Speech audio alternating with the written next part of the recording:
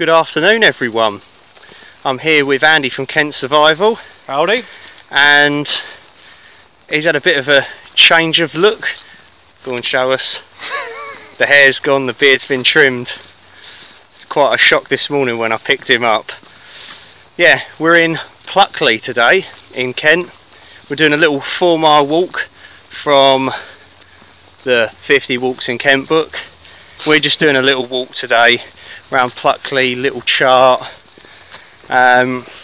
We've got some stuff to tell you about the apples here, and of course Pluckley is famous for the Darling Buds of May, the TV series, if you remember it. David Jason, all that stuff. I think a very young Catherine Zeta-Jones as well, possibly. Yeah, she was. Possibly. So, got a little bit to tell you about that as well while we're walking. Yeah, should be a good one this. The weather's rather nice. Anyways, enough talking. Let's get walking.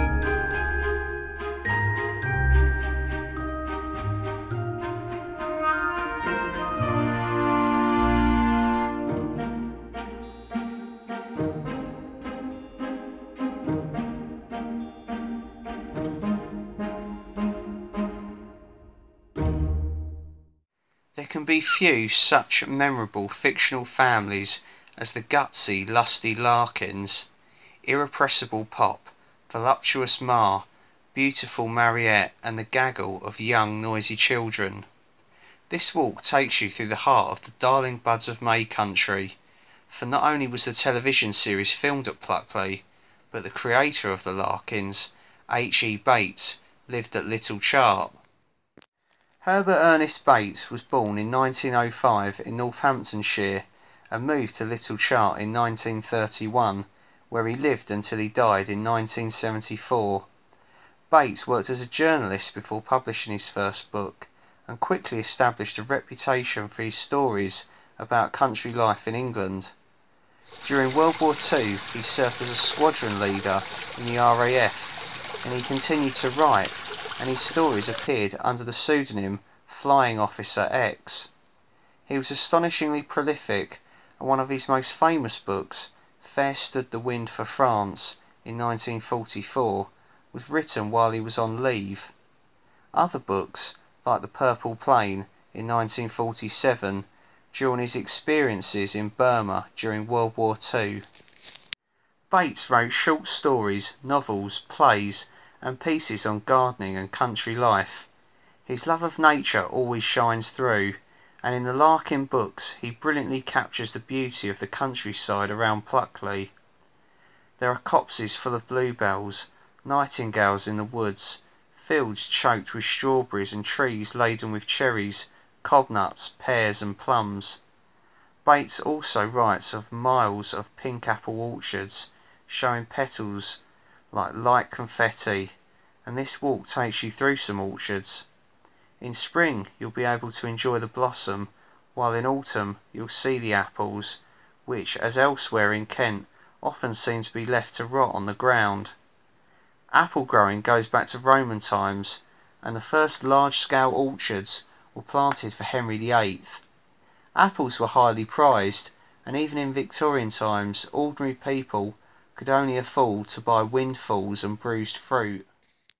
There are more than 6,000 different varieties of apple, and hundreds of types of pears, plums and cherries.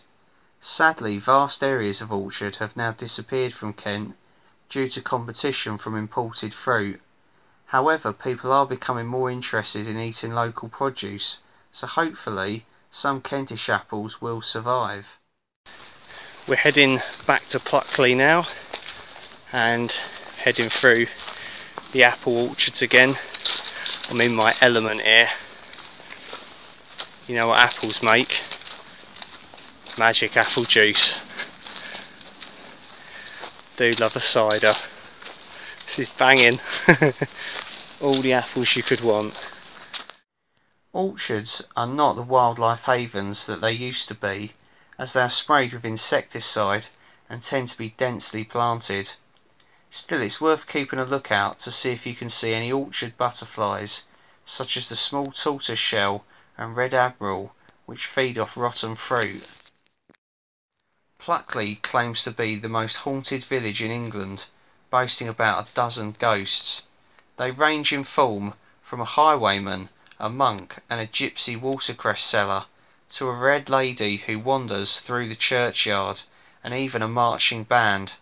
On top of that, there's the furniture in a local inn, which has a habit of moving around by itself. Well, welcome back. We have made it back to Pluckley. We're here at the recreation ground. The car's just over there. I'm going to sit and have a little ration pack, something to eat in a minute. Yeah, thank you for watching, and cheers to Andy, join us on this little walk. Cheers guys, see you again soon. Bye. Well, so we finished the walk and a little bit peckish, so I brought along with me this single meal ration pack from the British Army. It's menu number 2. I believe this one's a chickpea curry. So I picked this up for about £10 on eBay, and it's, as I say, like a sort of a single meal, sides and drinks, not like the 24-hour ones. So let's get into it straight away. We've got our main, the chickpea curry, the flameless ration heater, that's going to be heating the main meal up. Some beyond the beaten track, just nuts. And those little fruit smoothies. This one I believe is apple, strawberry and banana. Sounds quite nice. Got a cranberry cereal bar. There's usually 2 of these lemon drink powders, but I had one the other day when I was on a day walk with Candy. So it's another beyond the beaten track one. Fruit flavoured energy drink powder, lemon. So 25-gram oatmeal block. So it's just sort of like an oatmeal biscuit really. Finally, the accessory pack.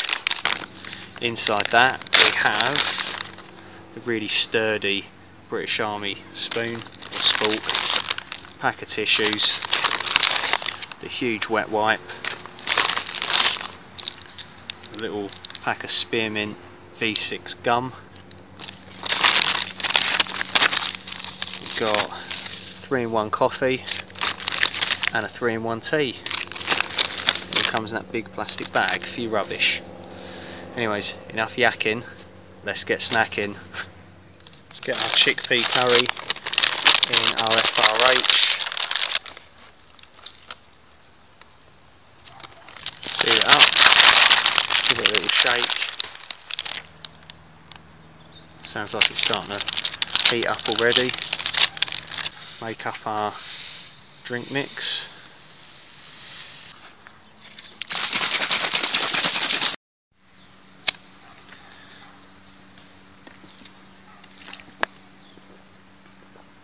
It's tasty, it's refreshing. It tastes like it's got a little bit of lime in it, even though it hasn't. It says it's lemon, but probably with a bit more lime or a lime flavour to it would be even tastier, I reckon. But yeah, no, that's a winner. Try out the cranberry cereal bar next. So it's quite sticky. That's really nice, that. Perfect texture to it. You can taste the sugar in it though. Just cracked open the nuts and basically, says it on the packet, just nuts. That's pretty much all they are, just peanuts, cashews, almonds, not roasted or salted, very plain. Good to snack on, but they could do with something like some dried fruit, I'd say, to mix with them. Next thing is the oatmeal block, which I accidentally broke in half trying to open it. There we go. Very slightly sweet smell to it. Just a slightly sweetened biscuit, really. I feel like you could do maybe with a few of them rather than just the one. I suppose it would go well with the 3-in-1 tea that I've just made. Oh, perfect combination. Yep, that's a winner all day. And then I think this is the final snack we've got other than the chewing gum. I'm just waiting for the chickpea curry just to heat up a little bit more. So final snack is this fruitaja. And yeah, that's apple, strawberry and banana puree. Pretty tasty. They all kind of taste the same really, despite what flavour they say. I really like them, they're good. Nice consistency, give you a bit of energy. And let's say we've been on like a 4-mile walk, so, and I haven't eaten a lot today, so this will fill me up nicely. There we go. Okay, well, it smells pretty good. Let's have a little taste. I'm not a massive curry fan myself, or a chickpea fan myself, but these two together work pretty well. I've had something like this before in a 24-hour British Rat Pack, so this is like one of their vegetarian options. I could happily eat this. I've just finished the tea, 3-in-1, and yeah, nothing overly special about it, but it wasn't horrible, so that was good. 3-in-1 coffee, it's not that bad. The last time I had one of these it was horrible, but this one's alright. I think all that leaves is the wet wipe and the chewing gum. Let's have the chewing gum now. Let's crack out that huge wet wipe. It's like a bath towel size wet wipe. So anyway, that was a little look at this UK Rat Pack. Just a single meal one, menu number 2, chickpea curry. That's the end of the video and the walk.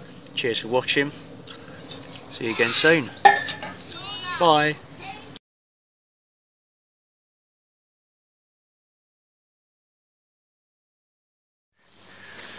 Right, we've arrived at the Swan Inn.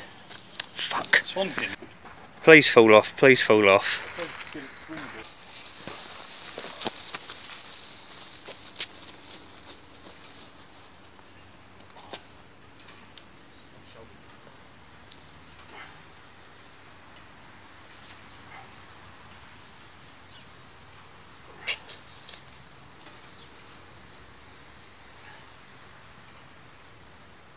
You do it with me hanging on.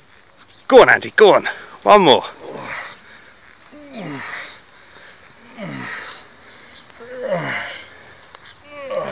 There's some good reps there, boy.